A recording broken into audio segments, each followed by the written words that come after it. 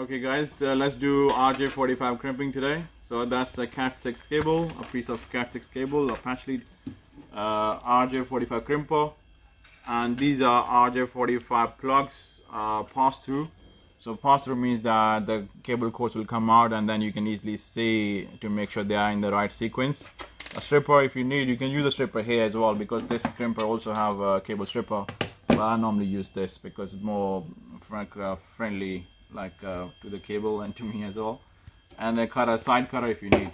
So let's strip the cable from both sides. Okay, and let's do that bit, and not too hard because we don't want to damage the cable, the cords actually. So that's you took the sleeve off and take the thread and then this inner core off as well with the side cutter.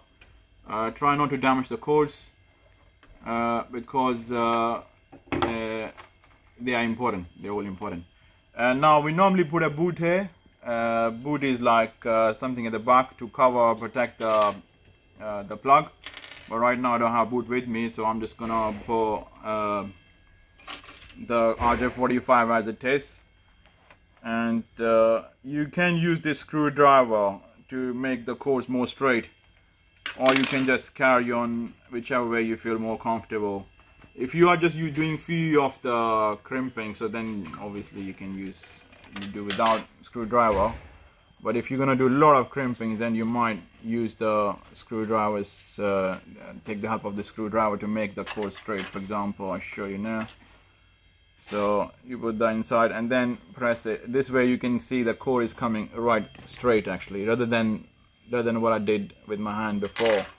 So RJ45 crimping, two standards. We are in UK, so we follow RJ45 standard number B, not A, as they use in America. They use A, and B. UK we use the B. In B we have orange pair first, then white green, then full blue, then white blue, then full green, white brown, and then brown. This is the RJ45 standard B actually, as we follow mostly in UK.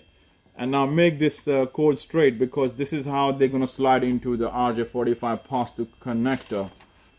So again, repeating the cords: orange white, full orange, green white, full blue, white blue, full green, white brown, and then full brown actually. That's then take the side cutter and then get the RJ45 connector. You can we use pass-through these days.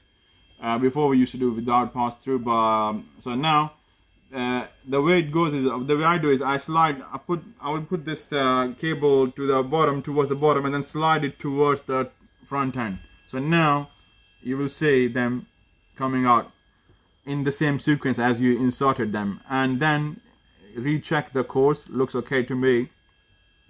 And then the jacket is this one, the sleeve, that should come across the teeth. So press that, and then you can see that this sleeve has crossed the teeth. That means when you crimp it, it will be much more stronger a connection. And so you can see the purple sleeve has crossed the teeth. So that's a very important point. Sometimes we miss. And now you can see you can cut it. The way I would do it is, normally I will again do a bit of cutting here, and then I pick up the crimper. And the reason why, because when you don't cut the extra bits with the side cutter, then these bits can actually slide into this crimper, which can then break this blade, and we don't want to have a broken blade. So as you can see, just a bit, so you can go straight out. And now you send this plug out, and again recheck it to make sure all the cords are outside the blade, outside this area, not inside, because sometimes they bend inside and that's where they break the blade. So now I can see all 8 cords are out, and then I will use the crimper, and then once I have the crimper, make sure you pull it, make sure it's all solid, and recheck it. They shouldn't be touching the copper. The copper should be all separate. All the cords should be all separate. So you can see it's all separate and no core is touching to the adjoining or neighboring cores. And that was one side. And if you still have patience, I can show you the other side as well, same way. So, and then don't go too deep with the cutter because we don't want to damage the cores, just to cut the sleeve, and that's all really. Again, same story, you got this inner cores which are, you can remove now, and that's there, your thingy. And now same color coding at that side, white, orange first, that's the first core, then full orange, then we're gonna do white green, and then after this we're gonna bring in the blue pair, which means full blue first, and then white blue, then full green, which is just here now, and then the brown pair. So orange pair first, then white green, blue pair, full green, and then brown pair. If you write it down, it's only first few times you need to follow, and once you do this few times, then you don't need to, it's automatic, you know, it's just a second nature after you have done few times. So the main thing is here, this is a very key part where you just keep rechecking to make sure you are doing the right cabling in the right sequence, basically.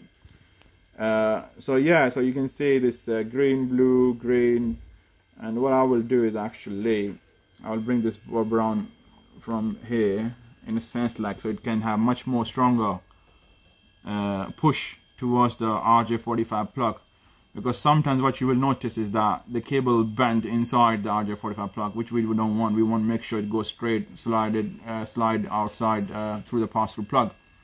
So I think this should do. So I'm gonna pick up a plug, RJ45, pass through again, and then slide this into on the, yeah, nicely came out. Purple jacket had crossed the teeth, so that means I will have a solid connection once I crimp. And yeah, and now I'm gonna send this nicely, making sure no core basically goes inside, stays inside the crimper. So I can see all 8 are actually outside the crimper blade, so that means when I trigger the blade and then this will be all nicely trimmed. So there you go.